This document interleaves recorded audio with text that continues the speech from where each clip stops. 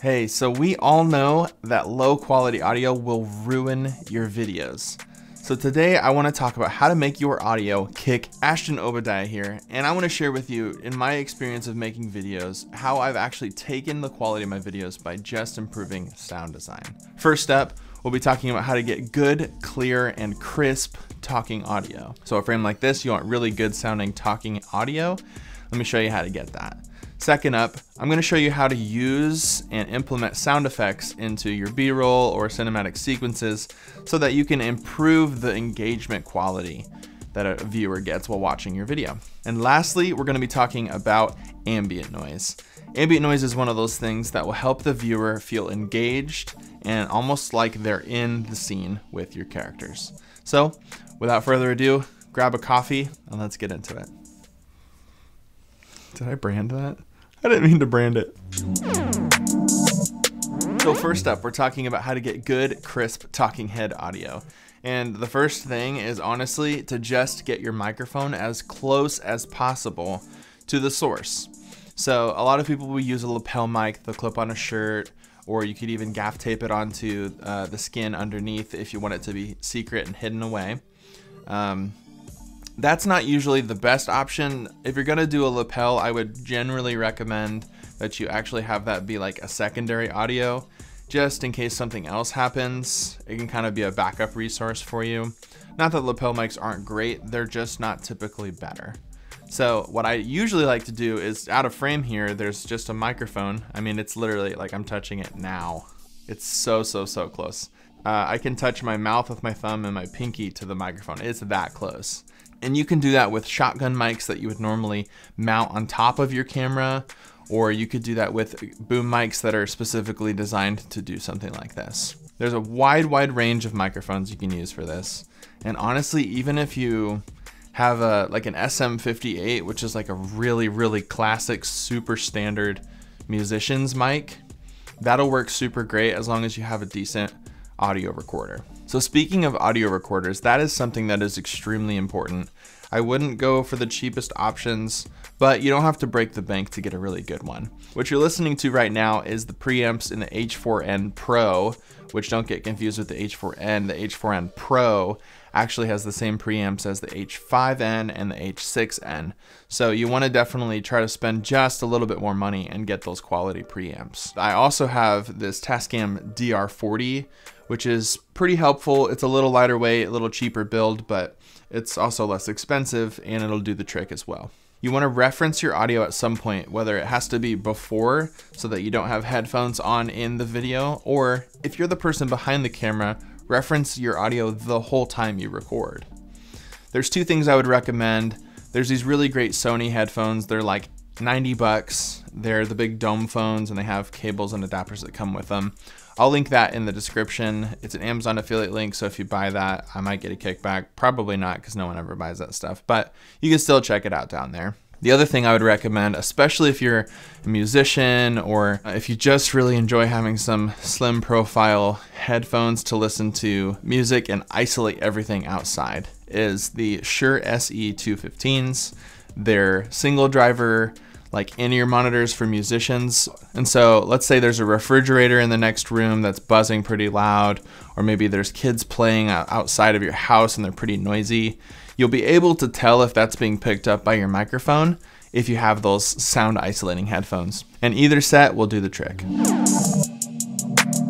So the number one tip that I want to give here when we're talking about utilizing sound effects is to let the visuals be the main driving force and let the audio help tell the story. I've seen a lot of times people will make a sequence or they'll do something and they're thinking about the sound effect, like they're panning their camera and then they think about the whoo that happens when they pan into their next frame. Unfortunately, that's just not that interesting because the whoosh isn't the point. The point was that you went from one frame to the next. So what was happening in the frames was more important than the fact that there was a silly little whoosh between it. So sometimes sound effects can be a little distracting and you want to completely avoid that. I would say that SFX are one of those things that you want to utilize to tell your story. And There's different kind of opinions on this. It really is just up to you. But I like to have my sound effects to be really subtle and layered. So if you're really listening, you'll notice some of those things. One of the worst things you can do is actually have your sound effects too loud in the mix. So they're way over the music, or if there's silence, they're just weirdly loud in general. And that can kind of just make the viewer realize that they're watching a video rather than thinking about the story. And that's the last thing you want to do. The sound effects should just improve the story. So sometimes the transition sounds actually are amazing, and when you're thinking about that cinematic kind of style of stuff, you really want to work that in, especially if you're really into doing transitions. It kind of just depends on the project if transitions are worth putting a lot of energy into or not. But if you are going to put energy into the video transition, helping that out with sound effects is only going to help your video. The last part of the process that I want to talk about of implementing sound effects into your video is actually capturing sound effects with your field recorder. And so think about, if someone's popping a skateboard, you want to get in there and record a few skateboard pops. Or if you're like, let's just stick with the skateboard theme for this montage here. When you're cruising, you need that sound of the wheels spinning and kicking up gravel and all that kind of stuff. And so ride your skateboard around, hold that audio recorder right underneath. Whatever you do, you want to kind of think about that as you're filming. But if there is something that's like, man, that's a cool sound, make sure you capture that. Now this leads us into the last thing we're talking about today, which is ambient noise. Hey, so for this last bit, I wanted to take you into a coffee shop to show you a little bit about the difference between ambient noise and room tone.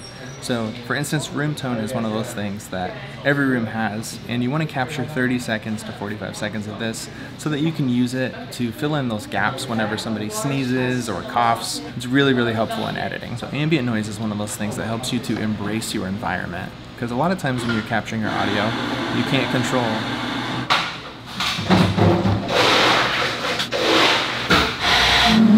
So ambient noise is one of those things that you use to embrace your environment, and it can be a really great way to create a sort of a soundscape underneath the talking audio that you have.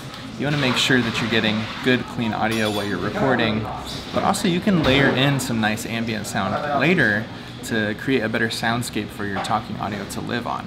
So for instance, I'm here at a coffee shop, and you'll notice that if I add in a nice little dull roar of the people talking and stuff like that, it actually creates a nice warm environment, but I have it in a separate audio track so that I can control the level of it so that you can still clearly understand what I'm saying. Now this is one of those things that really helps your videos to sparkle and sets it apart. I have to say that one of my favorite things about ambient noise is that if you have a little bit of a dry or less exciting vocal recording and you want to kind of spice it up with some space, you can add those nice things like birds chirping outside or something like that, and it really does help quite a bit to get a nice soundscape for your video. One of my favorite things about that is that it becomes very immersive. So your viewer feels like they're in your video, they're experiencing it with you, and there's not these weird audio gaps to remind them that they're just staring at a screen, but rather you're giving them a full-on experience. Okay, so those are my 3 audio tips for today, but I bet you've got some of your own, and I would love to hear them. So drop them down in the comments section so we can share as a community all the different things that we know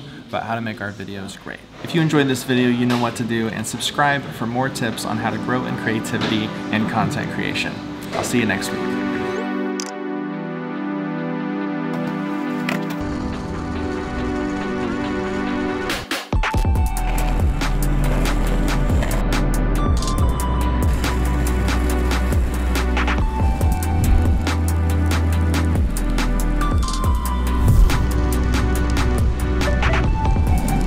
Mm-hmm.